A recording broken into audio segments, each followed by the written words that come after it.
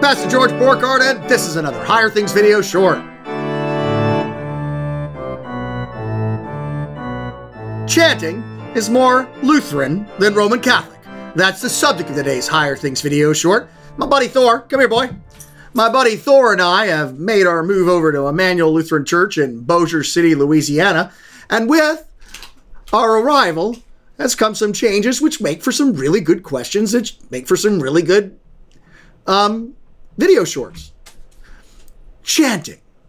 Well, if you've not experienced chanting before, or if you're maybe new to it, if you've been in a church for a long time and you get a new pastor and all of a sudden he's chanting the announcements, well, not the announcements, but everything but the announcements, you know, you might sort of sit back and go, that seems a little bit Roman Catholic.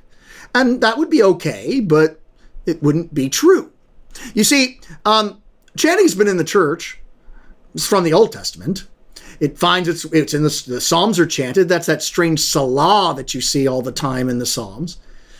Chanting makes its way into the New Testament, and we chant where the church picked up the Psalms that they were chanting and tacked on a Gloria Patri, glory be to the Father and to the Son and the Holy Spirit, because they wanted to celebrate the Trinity when they prayed those Psalms.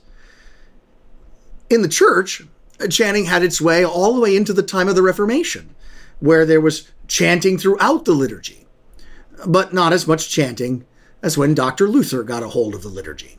You see, before Luther, the priest would stand with his back to the people and mumble to the words of institution in Latin to the elements. He would whisper sweet nothings. Well, he wasn't whispering sweet nothings, but he would whisper the Latin into the verba into the elements, the two elements. The people didn't really matter. The priest was all that mattered. Now, and faith, which is receiving Jesus, mattered about as much as the people did. Luther comes and adds and wants the priest or the pastor to chant the words of institution.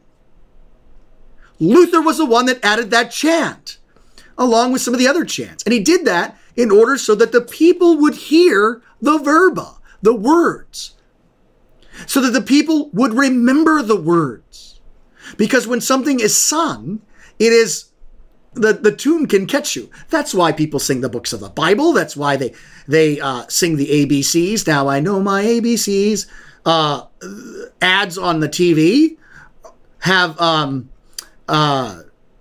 catchy jingles because you'll remember what is sung into your ears. And so the priest, no longer whispering to the elements, was singing the words of institution, chanting them.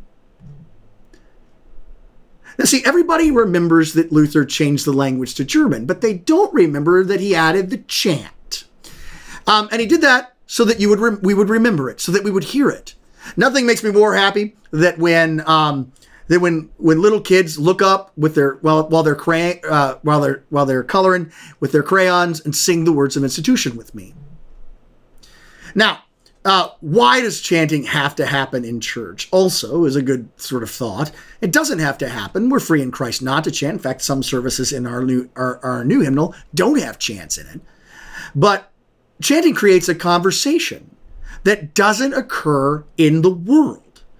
Last I checked, you don't look at somebody and go, "The Lord be with you," and they answer you, "And also with," you know, whatever and with your spirit. You know, it doesn't happen. All right.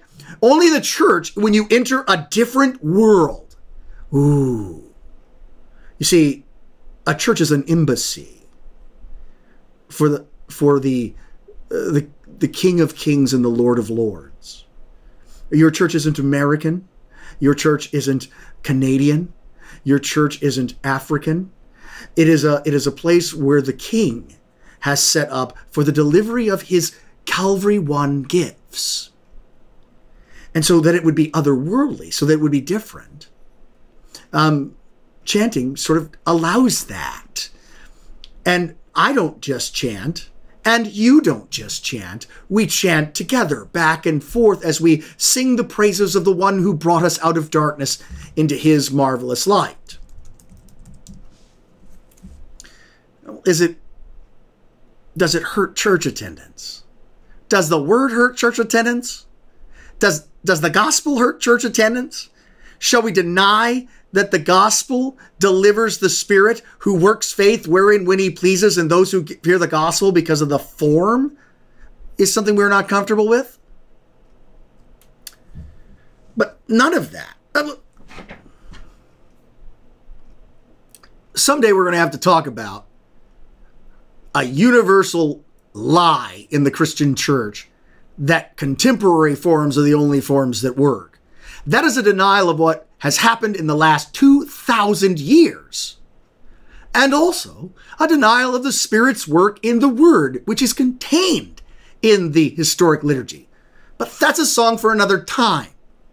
Now, it's enough to simply say, the chant, the one that usually causes the most twitching when heard first, is Lutheran. And that it doesn't have it, that it seems so new to us today shouldn't shock us. Dr. Walther, CFW Walther, first president of the Missouri Synod, said that the two things we would lose in America are private absolution, confession and absolution, and chanting. That chanting would rub the Americans wrong, that they would, because of the influences of the Methodists and stuff around them, would gravitate away from it. Well, thanks be to God that today there seems to be a resurgence of the traditional forms. It's like if you hold jeans long enough, sooner or later they go back into style. Or the Lord's words and promises are always in style because they deliver the Spirit who works faith where and when he pleases in those who hear or sing the gospel. Chanting, it's more Lutheran than Roman Catholic. I'm Pastor George Borgard, and this has been another Higher Things video short.